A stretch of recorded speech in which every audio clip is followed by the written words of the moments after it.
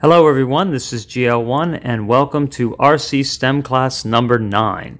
And this is going to be a little bit different because this is actually a kit, like a science engineering kit, that also is remote controlled. And so that's a little different than just going through already pre-constructed radio-controlled vehicles and then deconstructing how they were put together. This kit uses infrared frequency for its remote. So it's a wireless remote, just like you have for your television. And this is the transmitter that transmits infrared frequency. And this is your receiving module back here. And that receives infrared signals from the remote. And then you have 4.5 volts there. You have 3 AA batteries, and then those each connect to a wire connector that has a red and black wire inside. You can see that, positive and negative. That connects to a motor module, in this case, this module down here. So this is this crazy looking vehicle that I've built, and I'm going to show you a little bit of that.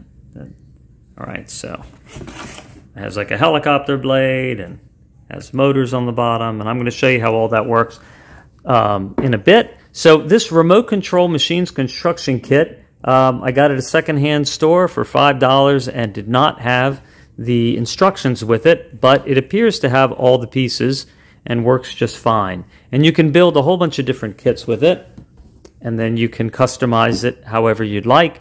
But it has a crane, it has various cars, things that, cars that steer, things that don't steer but do other things, and then you have a robot arm that can grab things and turn. But what's most important with this is the principles that I have been going through with these STEM classes with you, starting episode 101 with STEM class number 1. Now we're on 9. And gradually what I've been doing is acclimating you to the engineering technology that goes into producing these various radio-controlled vehicles. And I've been gradually working from less sophisticated to more sophisticated, and sometimes it's not just a matter of sophistication, but it's just a matter of the differences. And I've always appreciated how great these vehicles are and how they're put together, and I really like a kit like this because it really can show you what's going on inside some of those RC vehicles so that you can appreciate them and see just how neat they are and how reliable they are too, because you're taking those vehicles and you're thrashing them around on gravel or jumping them, or smashing them into a curb, and all of those parts have to stay together. And when you build a science kit like this, it's rather delicate, but it does demonstrate all the principles. So the first principle here, as I indicated, is that this is a infrared remote.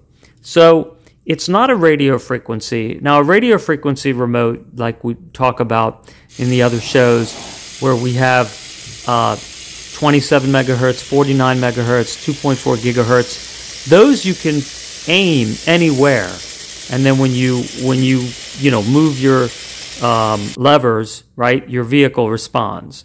You even have televisions where you have to point the remote at the TV to change a channel, and you have remotes that you don't, and the ones that you don't are radio frequency, and the ones that you do are infrared frequency.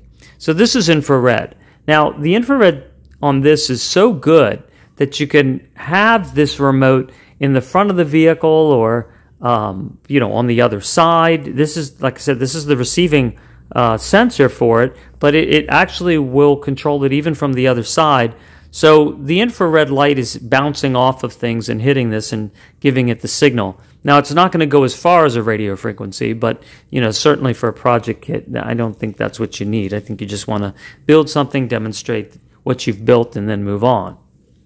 Now, in our first STEM class, episode 101, I had a 1978 Barbie Corvette that was a wired remote control that had 2 motors in the front.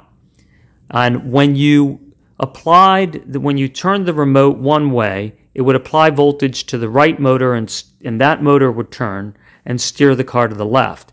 And when you would apply voltage, you turn the wheel the other way, it would apply voltage to the left side, and then that motor would go, the other one would disengage, and then it would turn the car to the right. Well, this kit came with 3 motors, so I was able to achieve the same kind of action that Corvette has, moving forward, moving backwards, and turning forward and backwards in the same manner. However, now I can do it wirelessly. And I'm sure they could do it wirelessly back then, but it probably was a matter of cost, because as things have moved on, the technology cost has gone down. Now, when I put this vehicle together, and I'm going to show you it move right now. So you turn the remote on, and then that sends out some kind of sensor to turn the receiving module on. And sometimes it works right away, and sometimes it doesn't. All right, this is one of those where it doesn't. Let's try that again. It's going to be stubborn. All right, well, it'll probably start working in a bit. I've had that happen before. All right, so we have 2 motors. We have a motor for the right wheel, your perspective the left, and a motor for the left wheel, okay? And so when it's given a signal, and you can see it turning, you can see maybe the gears turning inside, okay? This is going to turn this wheel, and it's going to turn the vehicle this way, and when I apply voltage to this, it's going to turn the vehicle the other way, and if you do both at the same time, it goes straight, and it works exactly the same in reverse, where if you do both motors, it takes it in reverse straight, and you can turn it in reverse by one motor or the other. Let's see if it's going to cooperate now.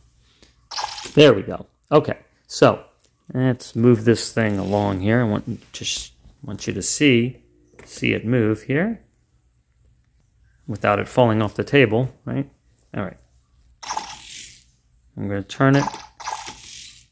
I'm going to go backwards. So it doesn't have digitally proportional steering or speed control. So it's just on or off. So I could actually end up running it right off the table. It doesn't have as much control. But you can see that it does steer.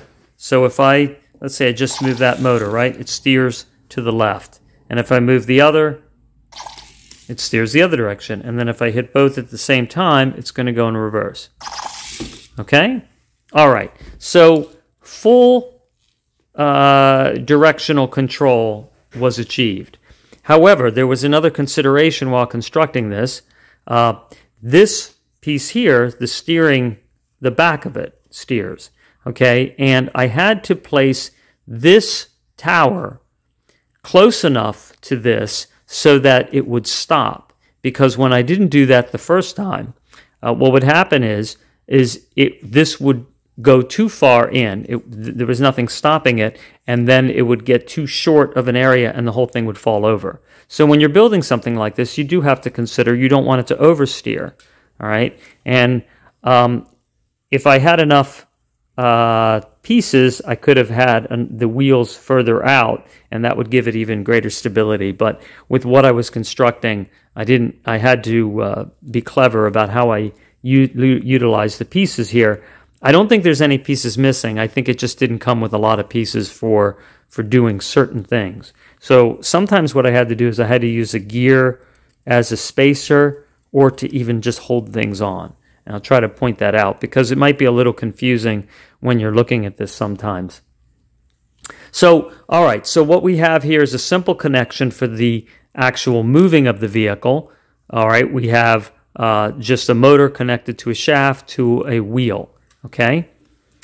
Now, the more sophisticated part is what happens next. All right, so see that? So now there's 2 things that are moving, and what we have is we have a helicopter blade turning on top at 1 speed, and we have, I don't know, like some kind of battle unit that's turning, or like a drill, actually.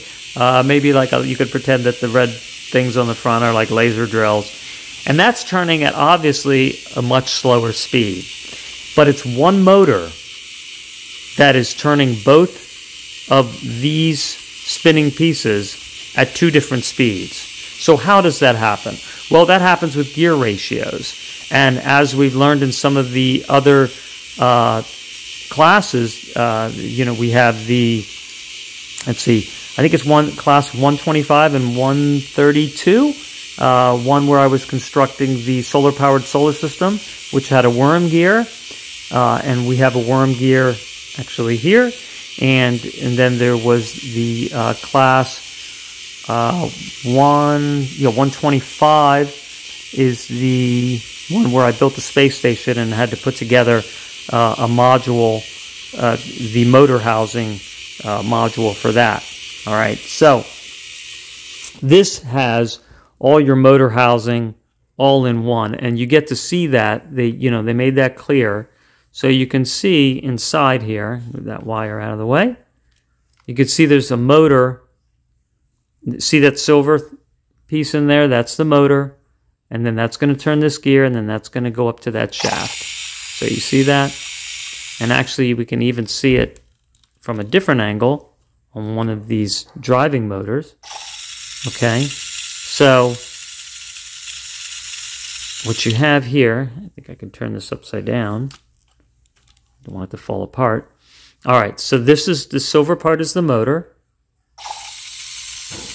And then that's turning a series of gears which connects to this shaft, which can come out easily.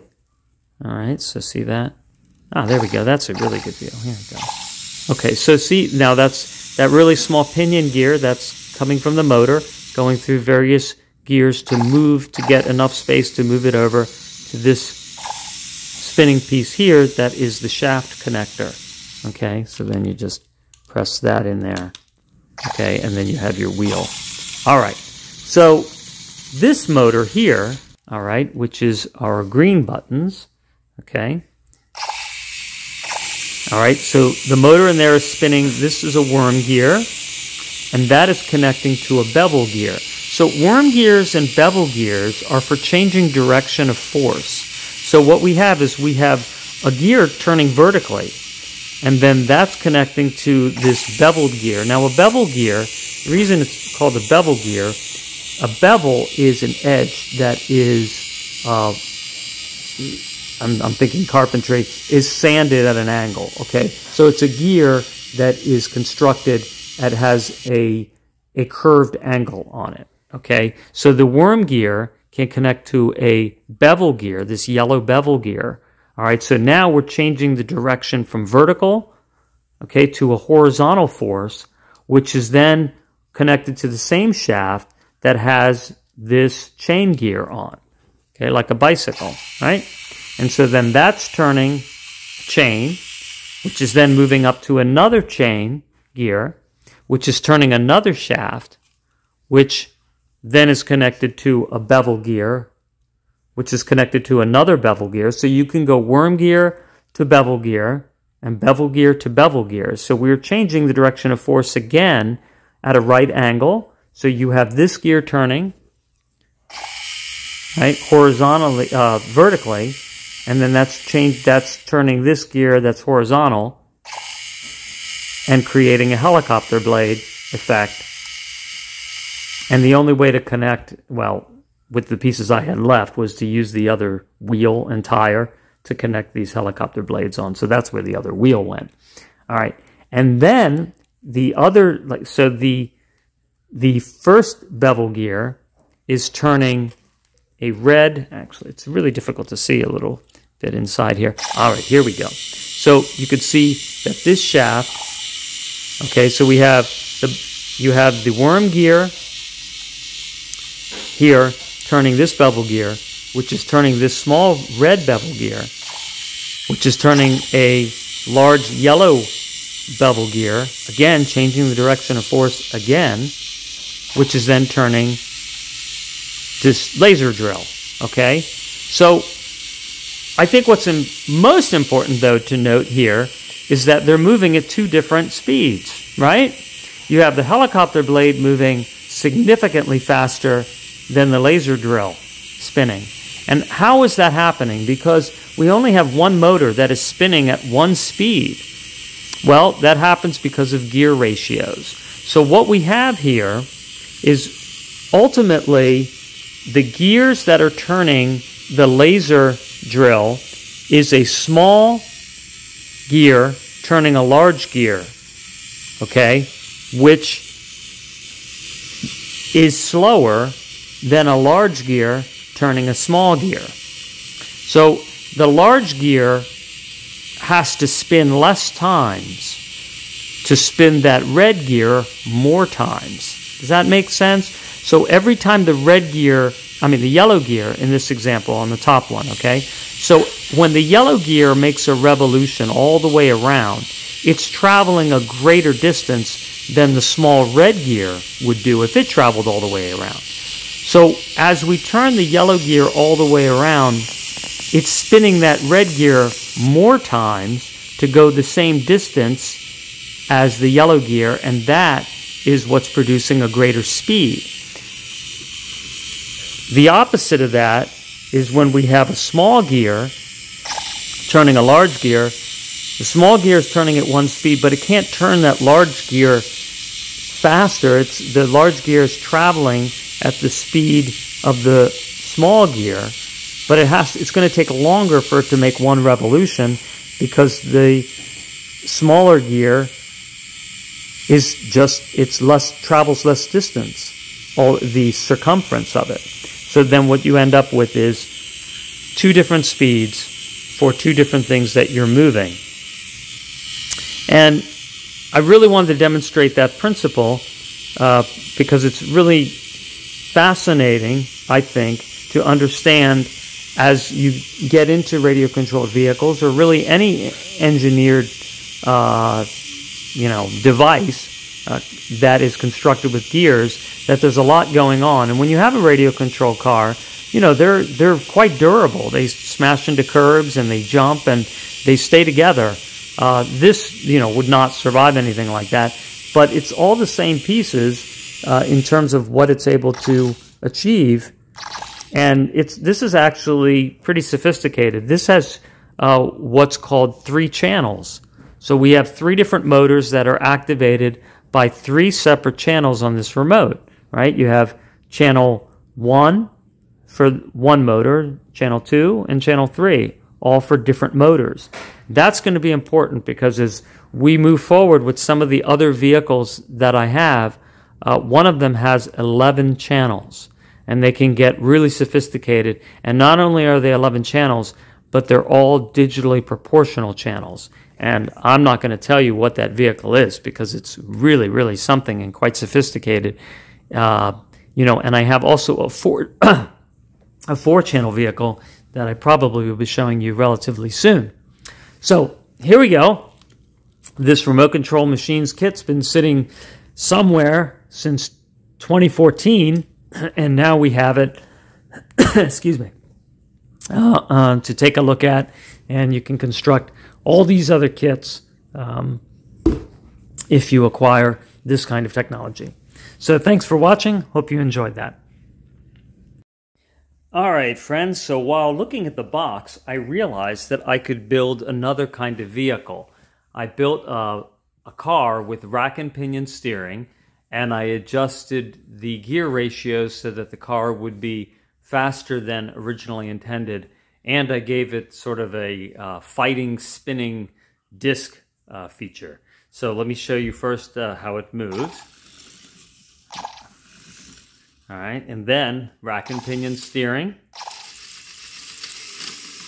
which I gotta admit, it's not 100% perfect, but I don't think it can be with the way that it's designed, like the pieces that I have. I don't think you can get a perfect rack and pinion steering, but you can see that obviously it steers, and then our war machine, and you can do both at the same time. Actually, you can do all 3 features. You could steer it and then go backwards and forwards So if you were gonna, you know, make a couple of these, you know, make little war robots and fight each other, right? You could do that, and you could spin it in the other direction, and you could see that spinning. All right. So let me show you how I made this. All right. So the first thing I want to explain to you is the rack and pinion steering. All right. So let's see. That's the red one. All right. So see that? So what I have is I have the worm gear, all right, that actually turns, and then that moves through the bevel gear, the big yellow bevel gear, and then that turns your steering implement. So this piece, okay, so you have this rod here that is secure, okay, to the frame. And then this piece slides on top. And then you have the wheels attached to these shafts, all right? And they just free float, all right? And then you have, let me show you an angle here.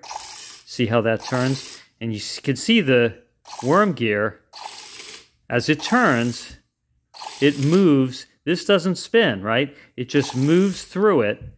The bevel gear just moves it across back and forth. The motor for that is this motor up here. So that turns this large gear, turning this small bevel gear, all right? And what's great about it, too, is I wanted to do little gear to big gear, which is what you get with the worm gear. You have little gear turning basically along a big gear, so the steering's not too fast. Because if the steering was too fast, it would just come apart. All right, and simply, all right, for the battle mode, you just, you know, it's just as simple. You mount the motor on top, and then this big orange gear is not really acting as a gear in any way. It's just acting to hold the shaft on there, and then, you know, just put those frame pieces on. Okay, so that's simple. But then on the accelerating portion of it, all right, so when you have a big gear, let's see, that's this one, turning a small gear, you're going to get more speed. But when I went with the large gear to the smallest of the gears, and I'll show you one of those, okay, one of these, I did try that because that would be the fastest. If I had this large gear turning this small gear, okay, in the chain, that would be a big gear that's moving, you know, it's longer, moving a small gear, it would be the fastest, but the torque goes down. And when I tried it, it really didn't have the torque to move the vehicle very well. So I settled for this secondary size gear, and I got a good combination of speed and torque with that, okay? And you can see how that's mounted there. And there's your batteries in the back and your controller. So there you go. And you can see I can put it, I think I could do it from the other side of the vehicle. Yeah. So it's pretty forgiving as far as where you can point the remote. So it's not going to be as good as a radio frequency remote, but sure isn't bad. So here's that steering again. I'm really happy that the steering worked, because now this is a, you know, really efficient way to have steering and only use one motor for the steering, unlike the other vehicle which used both. And then I have an extra motor to do something else with. Now I don't have enough shafts. It didn't come with a lot of shafts. If it had more shafts to match the number of gears that it had, I could have it do, you know, something else in the back, where maybe it would have another piece that would spin. That would be pretty cool. But, you know, I'm pretty happy with what I got. I mean, like I showed you, it's an $85 toy that I got for $5. So if it's missing any shafts, I'm not sure, but it's pretty great. All right, so that's the additional vehicle I just wanted to show you. Thanks again for watching.